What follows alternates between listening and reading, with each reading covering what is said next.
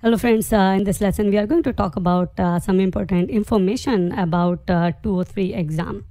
The very first thing I want to make sure that we all understand is that 203 is not an easy exam.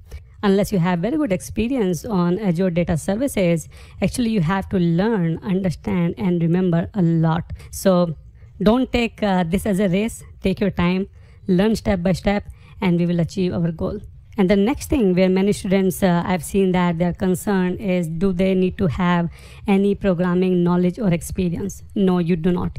You do not need to know PowerShell or CLI or Python or Scala or any of these languages. Actually, the exam will be based on your knowledge about Azure. You may see some code there, but that code will be very easy enough. You'll just look at that code and you will understand. Basically, their intention is to check whether you understand Azure data services concept or not. They will not check your programming knowledge or experience.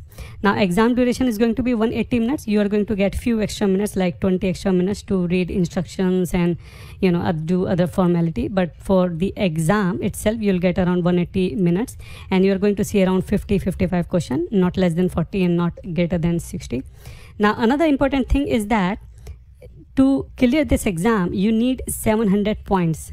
Now these are points, not 70%, where many students are confused.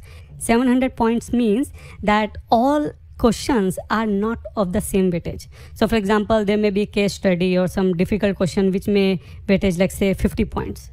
Other may be true or false question may weightage 10 points. So if you clear this question, you are going to get 50 points. And to clear this question, you will get just 10 points. So it's not like 70% answers you have to correct. You have to get total 700 questions. And another important point is partially correct answer also have points. So if multiple select answer, if there are 3 right answers but you make only 2 right answers, you will get some points for these 2. Right? And of course there is no negative marking, so you have to answer all the questions. Now what are different types of question? Multiple choice question, that means out of many options only one answer is correct. Multiple select question, that means more than one answer is correct and you have to select all of them. Multiple select and arrange them in the right sequence. So that means you don't have to just figure out the right choices, but you also have to arrange them in the right order. So for example, let's say choices are A, B, C, D. Now you have to figure out B and then A and then D, So you have to make the right sequence. Mostly in poly-based kind of questions, we see these types of questions, and we'll discuss this during the course. And then you have the drop down, you have the true, false, and then you have the case study.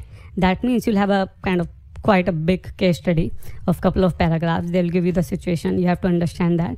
And they will ask a few questions based on that case study, that according to situation given in that case study, you have to answer those questions.